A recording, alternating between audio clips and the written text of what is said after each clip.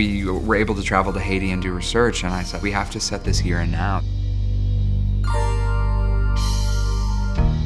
After that trip, the thing that we started to focus a lot more on was the idea of rebuilding and regrowth and regeneration, because that's what's actually happening there.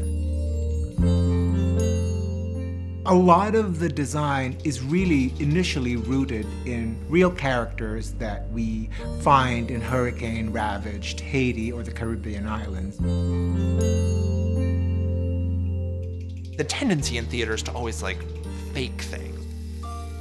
Real objects have a history, they have a resonance, they have a past, they have some kind of soul to them, you know, things are strewn around, but we're going to immediately collect them and turn them into something else.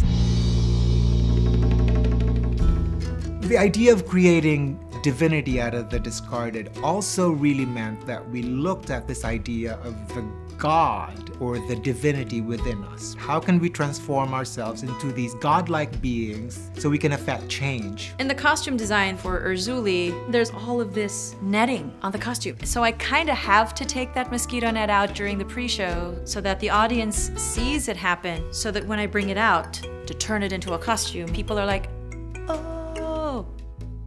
For the god of water, Agwe, you see him collect these plastic bags. That ultimately becomes his beard.